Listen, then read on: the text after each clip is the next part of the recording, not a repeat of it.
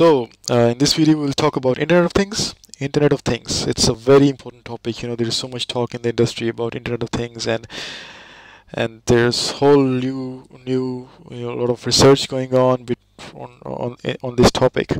So we'll just discuss about what actually is Internet of Things. So Internet of Things is actually an interconnection of different devices, and in this connecting of different devices there is a kind of communication, and the data communication going on the basis of the data communication the devices make certain decisions, or certain analysis, and that's called Internet of Things, or some control or security things.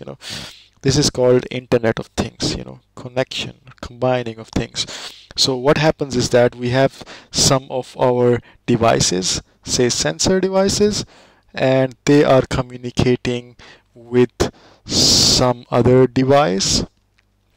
Let's say they are collecting some information, for example, say maybe some temperature information, or for example some humidity information, say humidity. In the case of, for example, any like smart farming, there's smart farming humidity, or soil parameters, they are measuring some other soil parameters,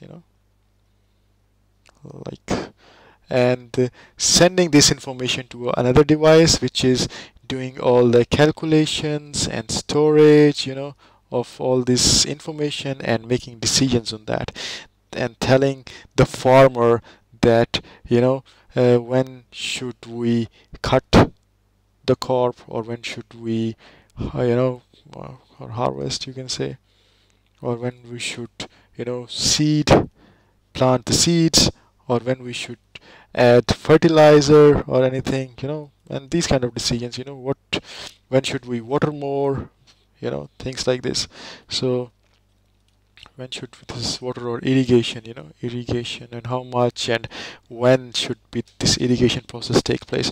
So this is a kind of an example, a kind of an interconnection of certain devices which are setting certain parameters, and these parameters, depending on these parameters, they are stored at some other device and made some decisions, calculations and processing. This is called Internet of Things. This is one of the examples. Like we have for example, in our home, we have a smart home, inside our home, for example, we have some bulb, which is, for example, this is a bulb, and there is a fan, for example, and this is a fan, and we are controlling this fan or this bulb with the help of for example, a smartphone. We have a smartphone. This light bulb has, for example, a sensor attached to it.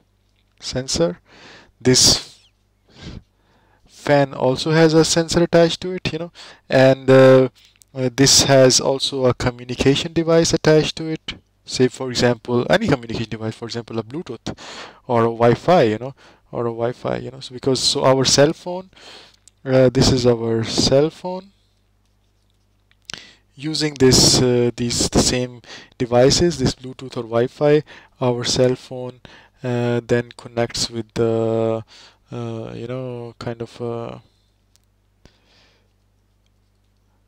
this is our cell phone. It just we with the help of our sensor we control these lights, these fans. This is also a kind of a connection of devices where we are controlling the devices through some other devices, and the other devices are kind of responding to the messages sent by our cell phone.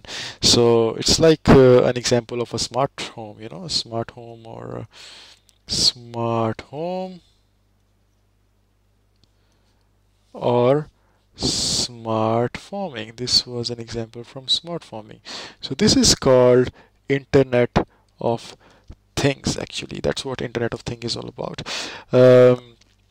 So this communication also is taking place using maybe GSM or UMTS or Wi-Fi, any of these